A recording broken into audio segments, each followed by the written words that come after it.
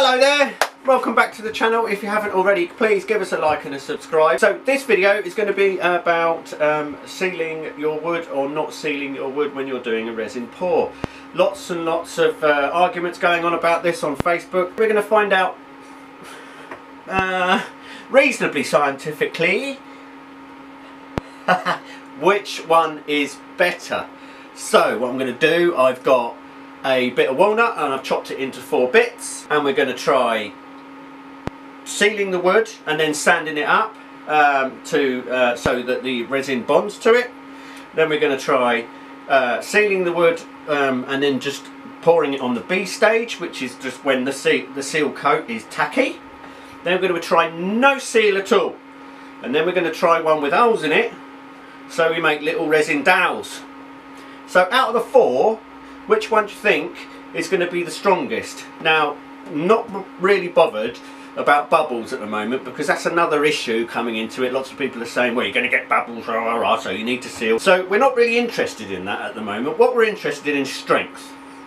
So which one out of those 4 do you think will be the strongest? Right, and what I'm going to do is hopefully make some kind of experiment to put weights on them or bend them or something like that to see which one is the strongest.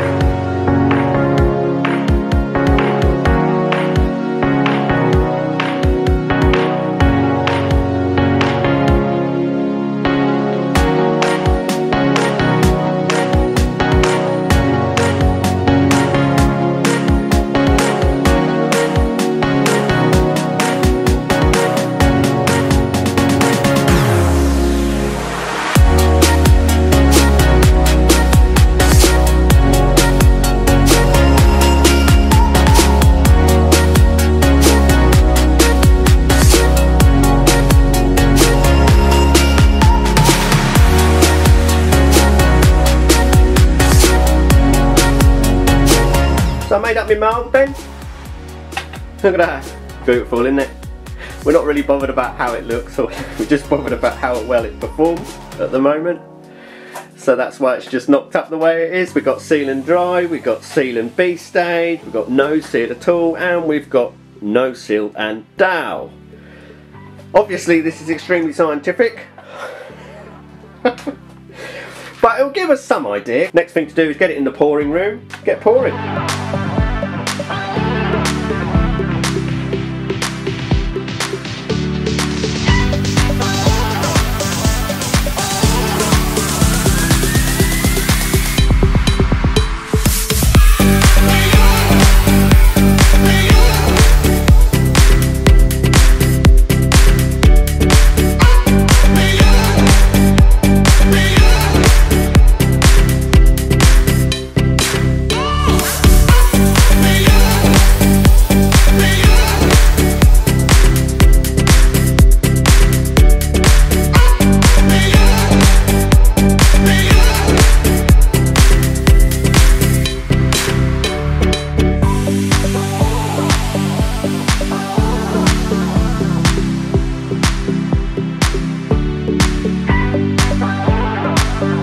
So I've got my resin mixed up for the pour on this now.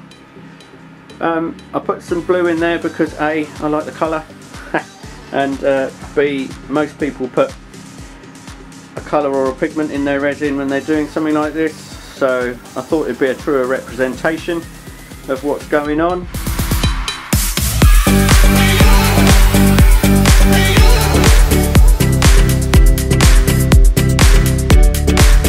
Right, so we're back into the normal workshop, the dirty workshop as I call it for this one, to break it out, because the pouring room is full of stuff that actually pays me some money. We're going to break them out, and I'm not quite sure how I'm going to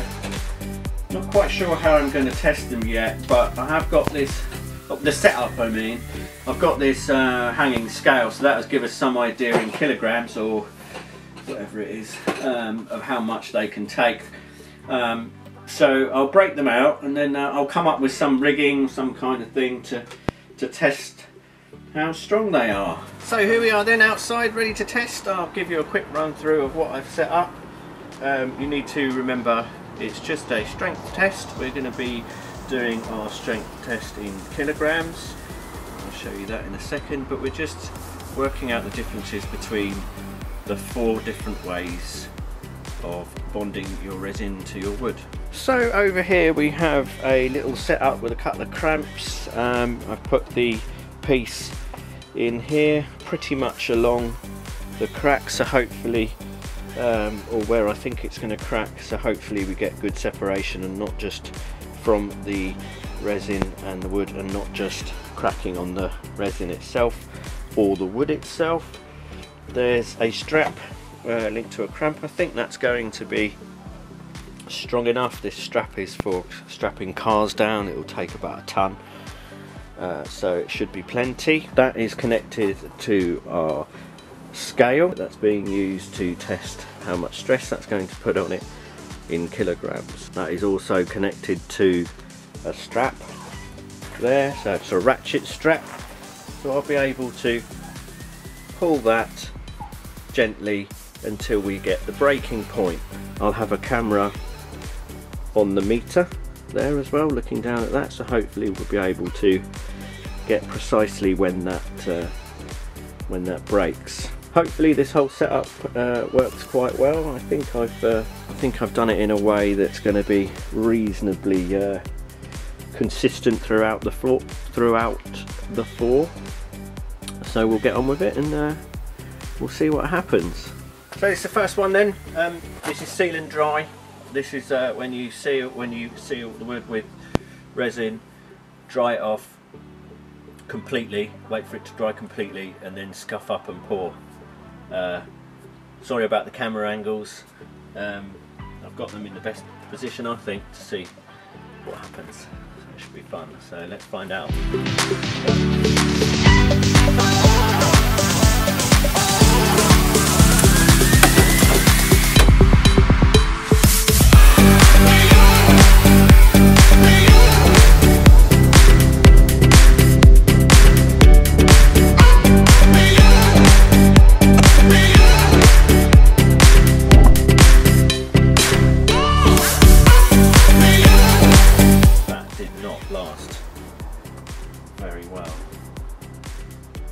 Not entirely sure, I have to look back at the footage, but I don't think there was much pressure on that one at all. So we'll move on to the next. Next one's in and set up now. This is the seal and pouring at the B stage. Okay, so that is when you seal your wood, but you wait until it's tacky and then pour your main pour. Okay, so we'll see how this one gets on.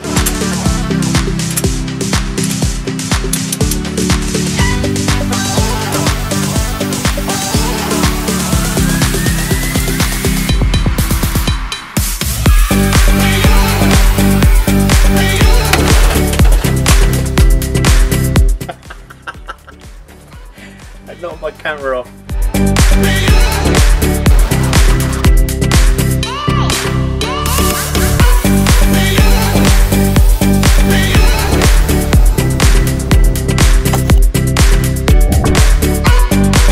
I hope that caught something.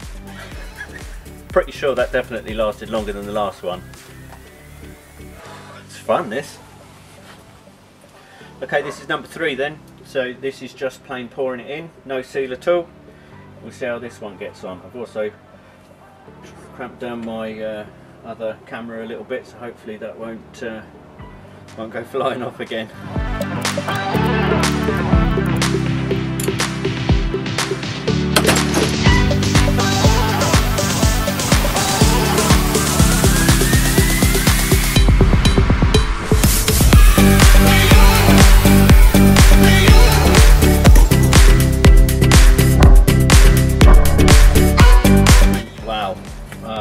I did not expect that.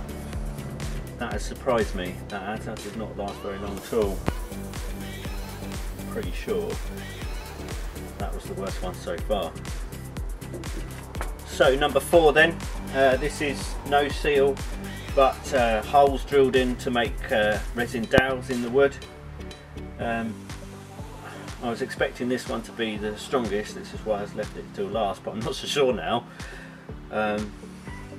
Bit kerfuffled about this, to be honest with you, but we'll see how this one goes now.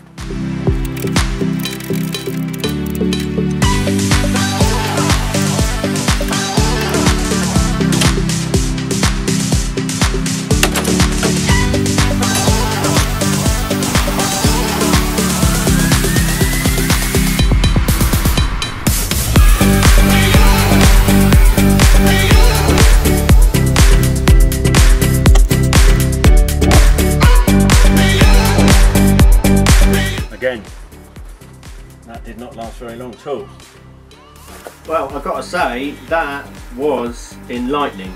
Here are the results. So the seal and dry managed 87 kilograms, the B stage 189 kilograms, the no seal at all 113 kilograms, and the no seal and dowel at 77.5 kilograms. These are all estimates. You can go back and have a look at the video and see for yourselves, but they're about the averages that I got. I've got to say, I'm really surprised.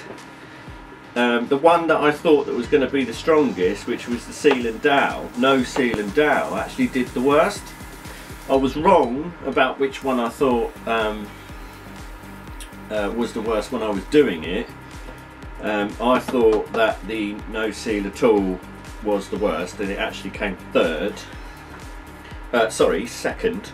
But most surprising is the difference between the lot of them, because, you know, between 77.5 kilograms to 189 kilograms, I mean, that's a difference of over 100 kilograms. And when I was doing it, I really felt, you know, how much tougher it was to break. You know, we can argue all day about the way that they separated, you know, because that does come into it. I'm not, you know, this isn't a 100% reliable test, obviously, but like I said at the beginning of the video, it gives us some idea which one is the best to do.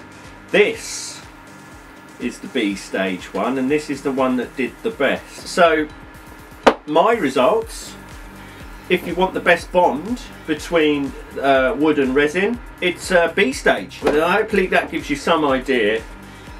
If you've got any other ideas, drop them down in the comments.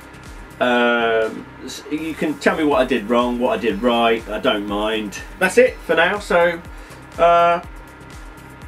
just surprised about that one. We'll see you next time. Anyway, goodbye.